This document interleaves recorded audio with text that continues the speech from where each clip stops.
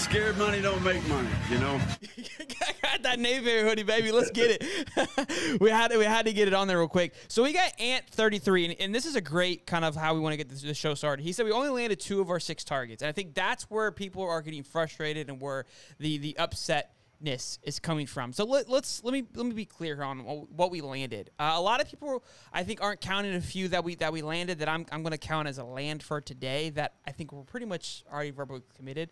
The first being Jalen Farmer, who is an offensive lineman. He's a 3-star recruit. He was already verbally committed to Florida, seemed pretty heavy. But Bama and Kentucky, which, I mean, Kentucky wasn't really a threat, but Bama made a huge push for this kid. And to me, that's a huge W for us to be able to hold off Bama. Now, again, 3-star recruit, they can argue like he probably wasn't going to play there anyways. But we see that playing only 1 year in Bama has a success. So sure. I think being able to hold off Bama and to get this kid to sign was he a target, say, like who we wanted? No, he wasn't really on the radar of targets of those big star guys. But dude, the guy, listen to this. He's 6'5", 325 pounds. Okay, there's no slouch by any means. The reason why he's 3 stars, he ate the other one. All right, the guy's an absolute tank, my guy. Look, at the end of the day, you can't have an entire team of 5 stars. Look, I know it feels like Bama has done that, and well, we'll get to that. But look, you can't have an entire team of 5 stars. The portal won't allow you to do it anymore. They'll be gone. Look, you've got to have your 3-star guys. You got to have your 2-star guys that you can get them into your program, develop them, put them in the weight program, get them in the nutrition program, and make them better. Now, if everybody comes in a 5-star, everybody comes in ready to think they're going to start. Sure. And at the end of the day, you need these guys for depth, and especially at the offensive line. And I think Florida can understand that better than anybody, even Florida State, that if you don't have that depth, it's at that position, especially defensive line, offensive line, there's just too much chaos at that position to think that if you don't have the depth. He's a great player, no doubt, 3 stars, but who cares about the stars? He's going to come in. He loves Florida. He wants to play for Florida. Great win. Take it. Absolutely. Next one I'm excited about, and we're going to play some highlight tapes here, is Jack Pyburn. Look, I'm horrible with names, guys. I think you guys have learned that that's not going to get any better here. Here's some highlights playing up on the screen here. He is a 3-star. He was a 4-star, and we'll get into that too about these stars dropping off. We were trying to figure out like what causes this. There's a lot of hate that Florida fans are saying that Gators, when they commit to the Gators, we lose a star, right? But you and I kind of talked about it a little bit today. Part of it is that they go and do some kind of some training or tryouts or kind of like a Columbine for college, right? That's where they could lose that star. So that's in Colorado, but yes, yeah, the combine. The combine. So I got a little bit of list. My wisdom teeth are so affecting me, but yes, combine. Yeah, so that is causing some of those stars to drop off a little bit. But he was a 3-star edge from Bowles, which is here in Jacksonville. We talked about him a few days ago, just prior to this, about last week sometime. And you could see in these highlights here, the guy is an absolute tank. To me, he's 100% a 4-star. The guy's quick, he's fast, he's hot off the line, and he's a man amongst boys in his senior year of high school. He's a wrestler. The kid is no slouch. So this, to me, is a huge dub, an absolute dub.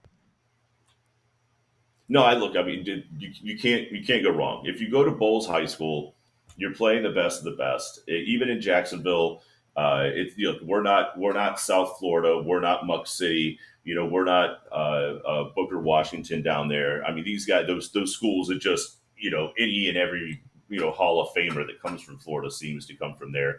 But Bowles has produced some talent. There might be a starting quarterback out there in the NFL that came from there. And I'm sure I'm missing some folks. I could go down a list, but Bowles produces talent, and they not only just produce talent, but they play talent. They play the Trinities. They go out there and they play a high level of football.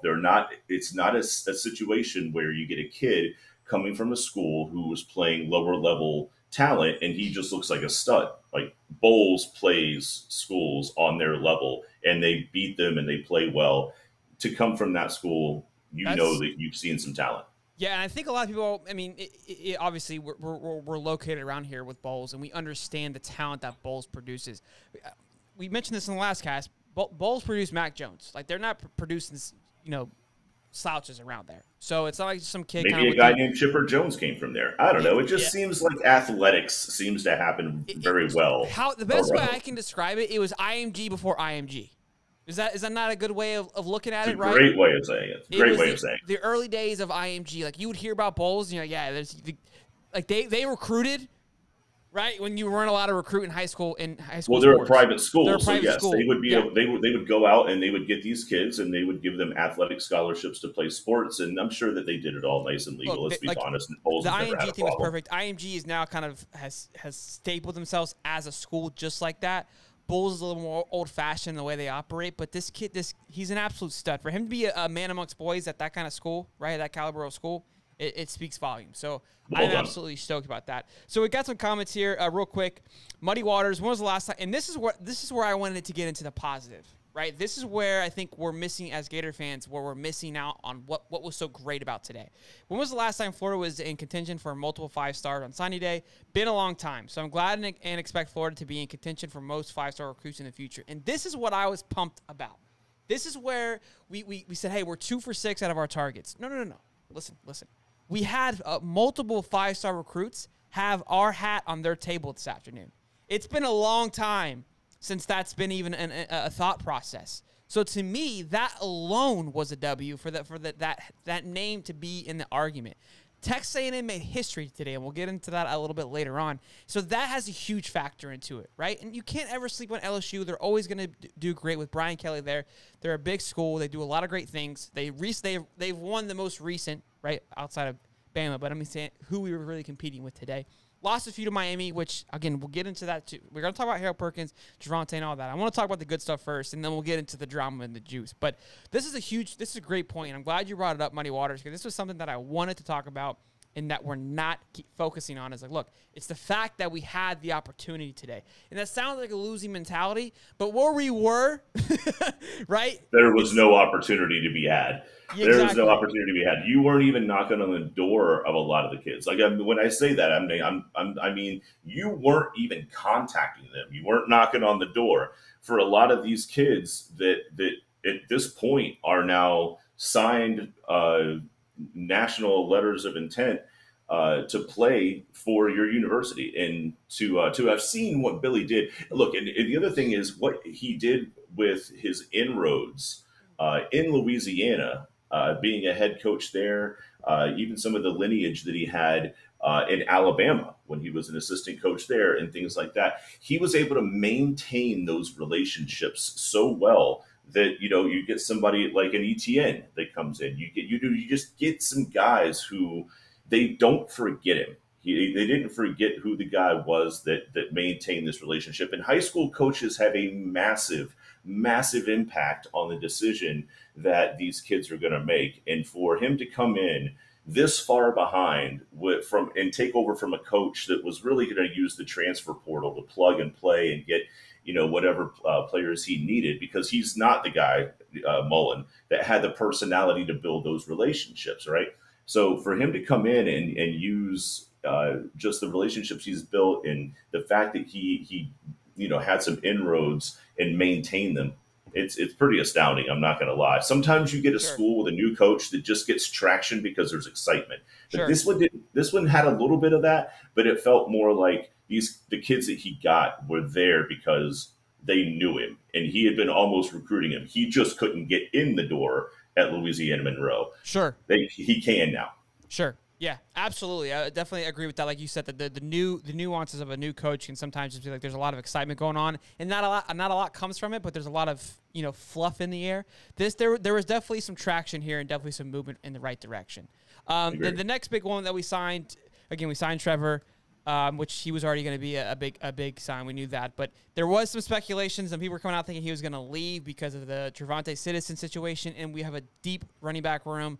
I didn't feel that way. Obviously, it didn't turn out that way. But Caleb Douglas, look, again, things keep changing. Last I saw, he was 4-star, but now he's saying he's a 3-star wide receiver. Saw some film on this guy. This guy is a freaking gazelle. I mean, he's long, he's lengthy, he's fast. His top end speed when he gets on plane, dude, is stupid. When he gets going. So yeah, but you got to be careful. I mean, if you got a quarterback throwing bullets, he could take one, and That's Dude, I'm watching the kid's highlights, and I'm watching him obviously make some great catches and running great routes. But whoever was throwing to him, bro, no slouch by any stretch. Where is that kid? Yeah, bro. How's that guy not gone already? Throwing absolute darts, bro. I was like, yo, y'all sleep. Maybe is it the quarterback or is it Caleb? Is it chicken and the egg? Like, who came first? Because my man is throwing absolute pocket passes to this kid. Like, I was like, holy shit.